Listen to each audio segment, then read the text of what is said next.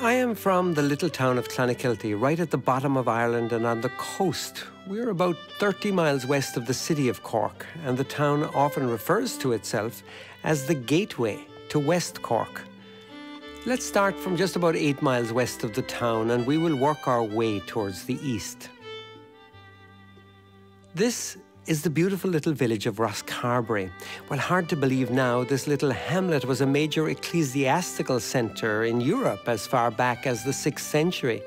It's also the birthplace of one of the great Irish patriots, Jeremiah O'Donovan Rossa, a leader of the Fenian movement for Irish independence, which was quite active in the US and here in the Boston area at the end of the 19th century.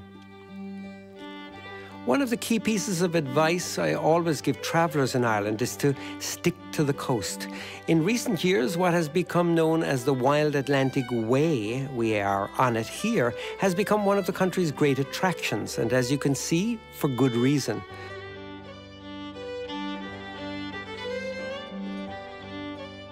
From Rosscarbery, we are travelling east. This is Onahincha, one of the many popular beaches in the area. Just back up from this beach is the intriguingly named Castle Freak. When we were children, this was an open ruin. You can imagine how our flights of fancy soared around its crumbling walls and battlements.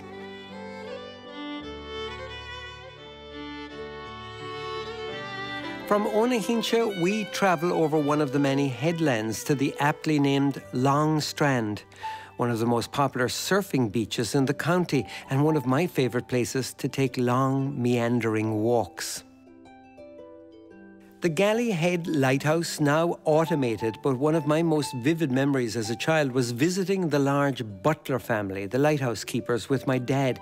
It intrigued us to know that they lived here, and we imagined the whole family keeping the lights burning brightly to warn shipping off the treacherous rocks that dominate the West Cork coast.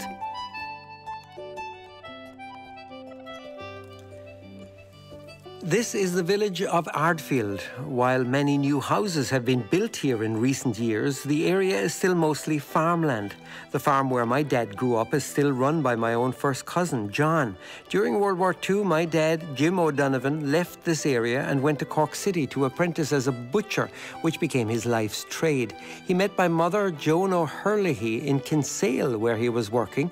They moved back to Clonakilty, where they raised us 9 children. From Ardfield, we travel past a Dunmore house run by yet another family of O'Donovans. It's where many of our important family gatherings and special occasions are still held.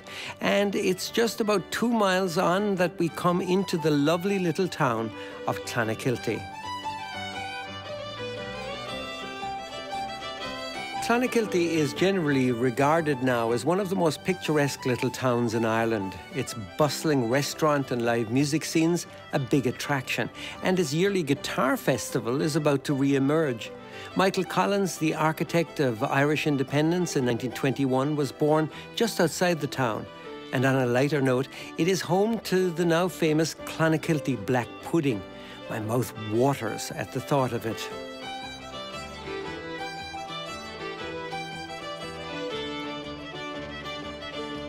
To conclude this aperitif of a visit, we travel a short distance to the beach area we spent our childhood summers at, Inchydoney.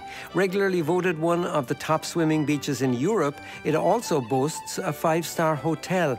Following family tradition, it's where our own 4 Boston-born O'Donovan children spend each summer growing up with their 23 first cousins. And now it's seeing the next generation, our grandchildren, summering there.